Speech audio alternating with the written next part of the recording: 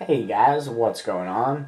It is Tuesday, October 15th, and I am here with a jailbreak, easier to use little tip kind of for your iPod Touch and iPhone. So, these are two different tips, and they both have to do with Spotlight, so you have to be in 3.0, but obviously pretty much everyone is by now.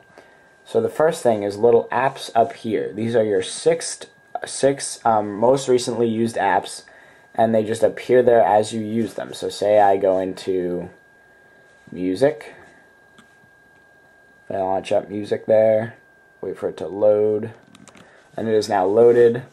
And now as you can see, actually music shows up as video because that's what the iPod reads it as. But see how system settings is number 2, I'll just launch that really quickly, and then it is now number 1. So it is very nifty and very convenient. What this also does is lets you search things that are in a category. So as you can see, I don't have any games on my main thing. They're all in the category over here called games. I don't know if you can see that, but it's the green icon. Nothing over here. But yet I can search, say, Bloons, great iPod game, and it'll have both Bloons games that I own. So there's that. The next thing is called Universal Search. Oh, my bad. The first thing was called Spotlight.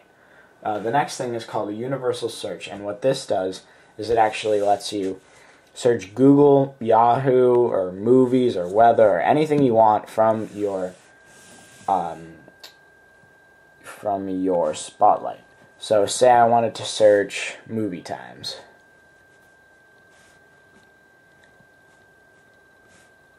Alright, movie times. Got that done. Now, it doesn't since it already doesn't recognize anything on my iPod with movie times, it brings up these 6 icons here, which you can see are Wikipedia, Google Maps, Twitter, and more. I could select more if I wanted, or I could just go down here to search, and it has all these things that I can actually search from right down here, and I'll zoom in on those as well. So you have Google, Wikipedia, Maps, Twitter, movies, news, and these actually pop up with different things you can search. So as you can see, that has CNN, blogs, news, movies. It has listings, IMDb, and Rotten Tomato. ESPN, Yahoo, Stock, Shopping, Yelp, Dictionary, Google Images. Excuse me, didn't have the camera the right way, but all these different things you can search. And say if I just wanted to search movies for that, I could pop up to listings, and it would immediately launch Safari. And maybe that doesn't work out so well. I'll just click movies.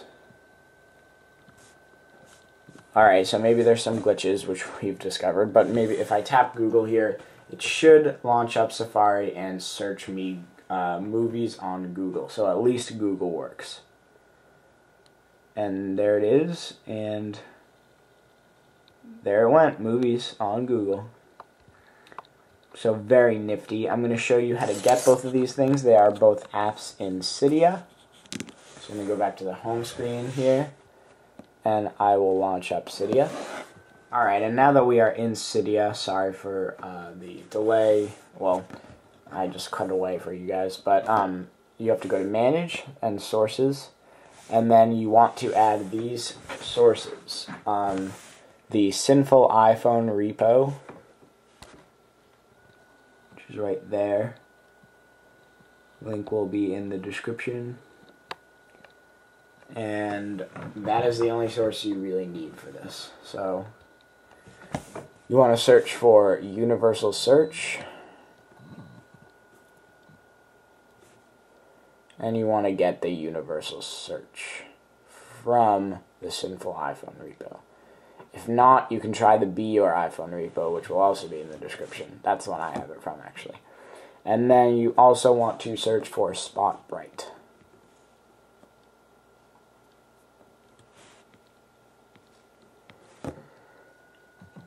And these are both things that you just tap install, and then tap install one more time, and they work perfectly.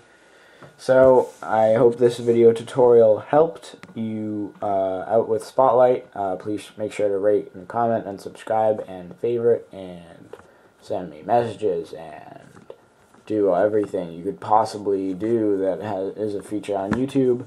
Follow me on Twitter at twitter.com/greaterkid95.